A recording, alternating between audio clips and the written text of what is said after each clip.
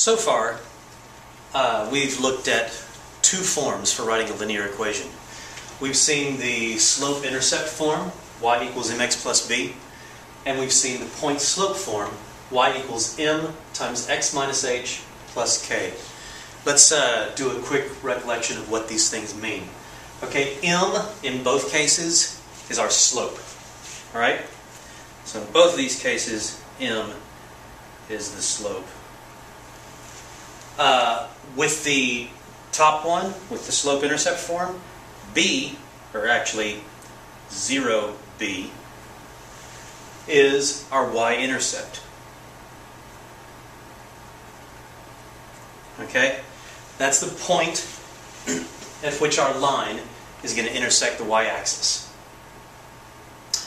And then over here we still have m, that's still our slope, but now we have the letters h and k in there, and what h and k stand for are the x and y coordinates, respectively, of any point on the line. Okay? Any point on that line at all. It has the x coordinate h and the y coordinate k, and we can write this point-slope form. And then if we wish to afterwards, we can distribute the slope and combine our like terms and get the slope-intercept form of the equation. So these two forms of the equation are extremely closely related, and you can get from one to the other really, really easily. All right. One last form of the equation that I want to teach you, and that is the standard form. Personally, I'm not a fan of the standard form. The only reason I'm bringing it up is that you're going to see it a lot. But it's not something that is that I feel is particularly all that helpful. What the standard form is, it's something times x plus something times y equals something. This plus will frequently be a minus, or you can think of b as being a negative number either way. Okay? But a, b, and c are always integer values. We don't use fractions there. If we do have a fraction, then we would just multiply both left and right sides by the denominator to get rid of the denominator and have whole numbers, or have integer values for a, b, and c. If you have irrational numbers for a, b, and c, well then you're just in bad shape. You can't use the standard form of the equation. You have to go back to slope-intercept or point-slope form.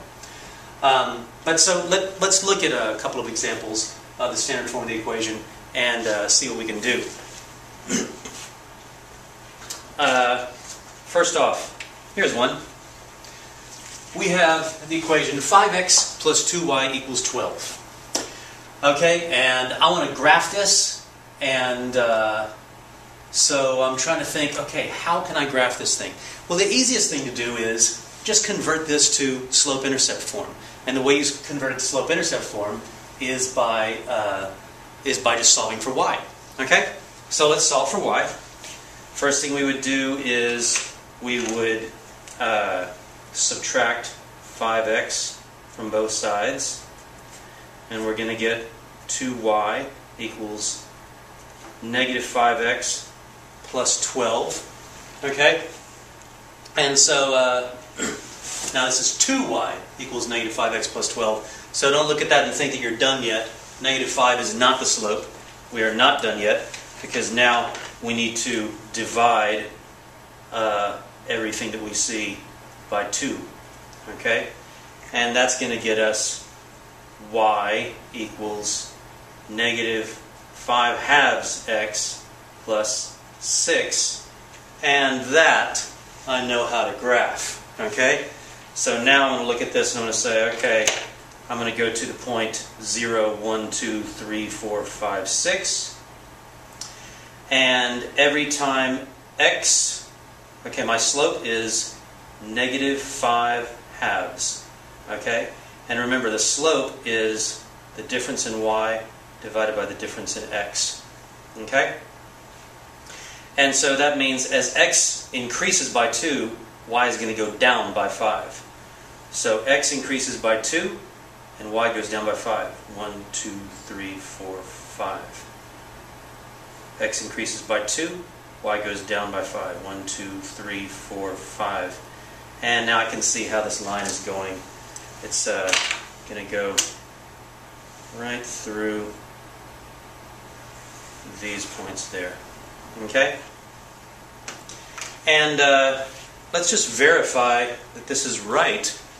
We're going through the point 1, 2, 3, 4, 1, 2, 3, 4. So this is the point 4, negative 4. If I were to replace x with 4 and y with negative 4, would this work? Well, 5 times 4 is 20.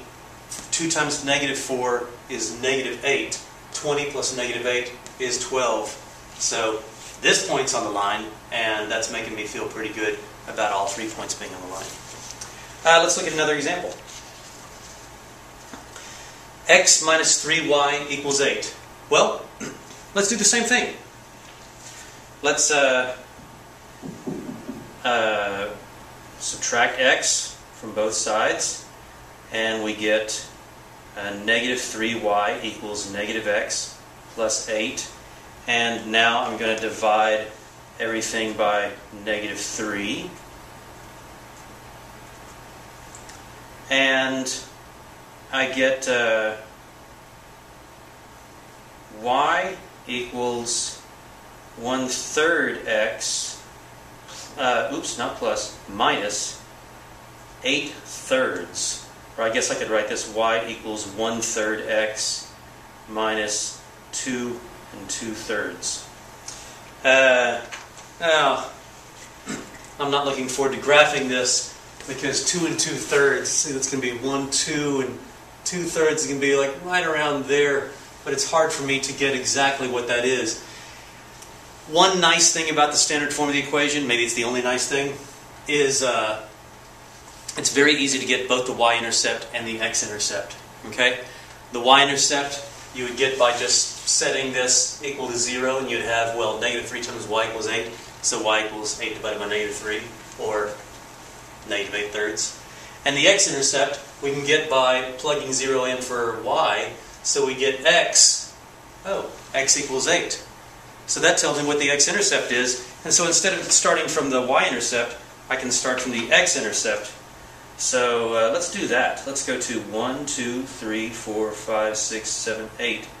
This point right here. And now I can use my slope of 1/3 as x increases by 3. Whoops, can't go in that direction. So as x decreases by 3, y is going to decrease by 1.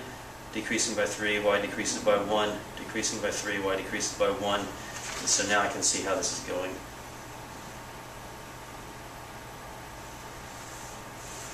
Alright, there's my line, and sure enough, I see that it's crossing the y-axis at 1, 2, about negative 2 2/3. So good. One more example here. 7x minus y equals negative 2. Okay. Again, let's just solve for y. And as we solve for y, we would say I'm going to subtract 7x from both sides, and I get negative y equals negative 7x minus 2. Okay? And so let me just multiply both sides by negative 1, and that would give me positive y equals positive 7x plus 2. Great, I can do that. That tells me my y-intercept is the point 0, 2, so I start at 0, 2. And it tells me that the slope is 7, so as my x increases by 1, my y increases by 7. 1, 2, 3, 4, 5, 6, 7. It's a very steep line. I go to the left one, I go down 7. 1, 2, 3, 4, 5, 6, 7. And there's my line there. Something kind of like this. Okay. Alright, so the last thing I want to do is I want to start with a line. And I want to say, what if I have this line and I want to figure out what the